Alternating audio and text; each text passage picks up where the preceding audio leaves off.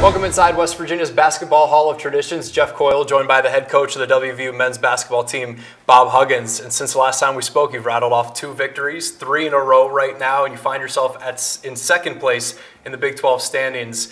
The team 1 game ahead of you, you still have yet to play for a second time. As you look at the opportunity that lies ahead of this team, going on the road to Baylor, to Kansas, and finishing off the regular season against Oklahoma State. You talked about it a couple of weeks ago. It is an opportunity. What do you hope to see from your guys going into this weekend? Well, first of all, I hope they don't wear a bow tie. Why are you back to the bow tie? I just decided, to liven up the conversation. Maybe I'd wear a bow tie. 2 weeks with a tie, and then you come back with a bow tie. Then there may be a reason.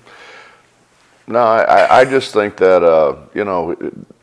when the season starts, you want an opportunity to handle your own fate, and we have that. If we went out, I think we at worst would tie for the Big 12 championship, and that's kind of what we set out to do to start the season. And it's not easy, but wonderful opportunities generally aren't easy. They're things you have to work very hard at. So we're excited about it.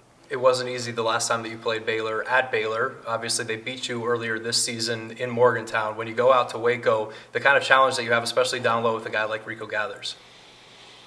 I think it's a lot more than Rico Gathers. Rico does a great job rebounding the ball for them in their zone, which is, rebounding in zones is generally the Achilles heel, and he does a great job of that. But they've got so many guys making shots for them. I mean, you get down at 8 at Iowa State with those fans going crazy, and Scott used his last time out, and they come out and just, on fire, and they're good. They're good. They have a lot of shot makers. They have a lot of playmakers, and they've got great length. Obviously, we still have another week before we get to this, but you're coming up on Senior Day, and obviously you guys plan on doing plenty after the regular season, but when you think back on the time with Juwan State and Gary Brown, how important is it for you to send those guys out the right way? Well, I think the importance of having seniors is their sense of urgency. They know this is it. They're not going to get another chance. They're both going to go on and play, I think, after this. Gary in Puerto Rico for sure, and Wani somewhere and for some team. But this is the opportunity to go out the way everybody wants to go out, and because of that, they have a sense of urgency. I thought their sense of urgency in Stillwater really made the difference in the game. I thought those 2 guys were just really solid. They played within themselves. They both, they get 22 and 18 or something like that.